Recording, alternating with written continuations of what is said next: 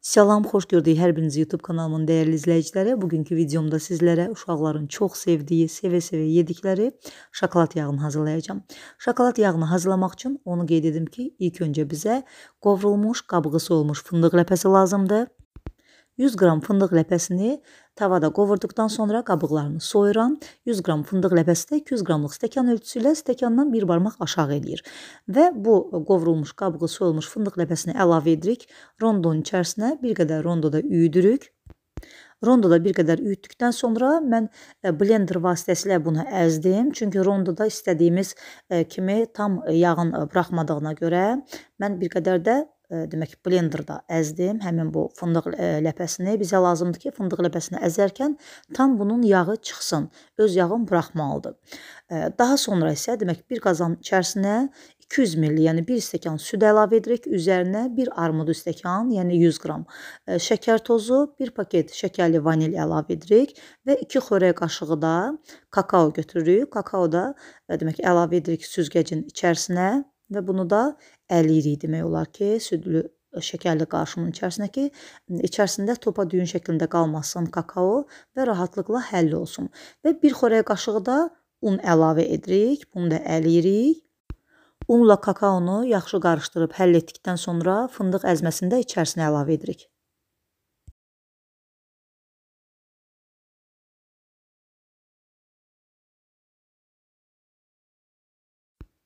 Və bunları yaxşı-yaxşı qarışdırırıq ki, hamısı həll olsun.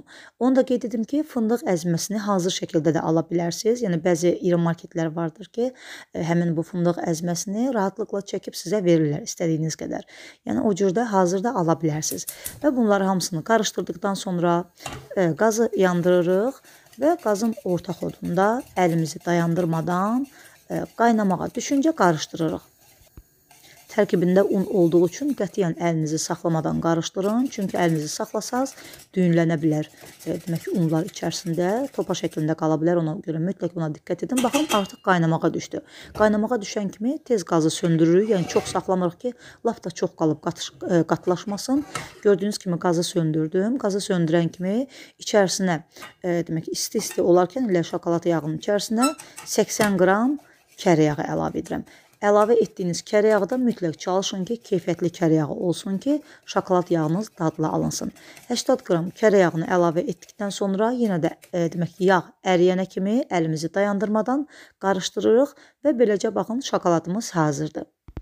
Məndə belə balaca şoki-moki bankaları vardı, şokolad bankaları var. Bunları yuyub təmiz-təmiz qurulamışam və şokolad yağını bişirdikdən sonra isti-isti əlavə edirik bankanın içərisinə. Çünki bankada da qalıb bərkiyəcək. Ona görə mütləq soyumağa qətiyyən qoymayın. İsti-isti yağı əriyən kimi qarışdırıb əlavə edirik bankaların içərisinə və bir banka məndə doldu, şokolad yağı bankası doldu. Digər ikinci banka isə yarı oldu. Mütləq çalışın ki, bir gün heç olmasa bunu soyuducuda saxlayın. Axşamdan hazırlasanız daha yaxşı olar. Demək, qapaqlarını qoyursunuz, bağlayırsınız və soyuducuda bir gecə saxlayırsınız. Axşamdan bişirin. Səhərə isə artıq səhər nahar süfrəsində uşaqlar nuş edə bilər. Çox dadlı, çox ləzzətli şokolad yağı alınır. Və artıq mən bunları yerləşdirirəm soyuducuma.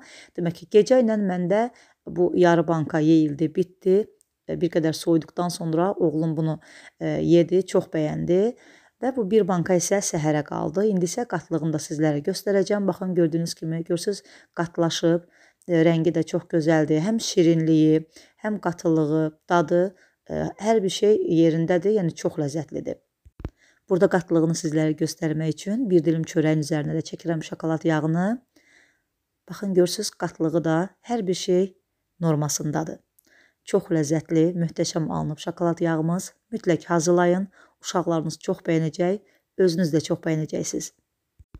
Bugünkü videomuzda bu qədər dəyərli izləyicilərim. Ümid edirəm ki, bu videomda da sizlər üçün faydalı bir resept təqdim etmiş oldum. Göz haqqınızı halal edin. Videomu bəyəndinizsə sonda like düyməsinə basmağı unutmayın. Sağ olun. Yeni videolarda görüşmək ümidi ilə. Allah'a əmanət olun.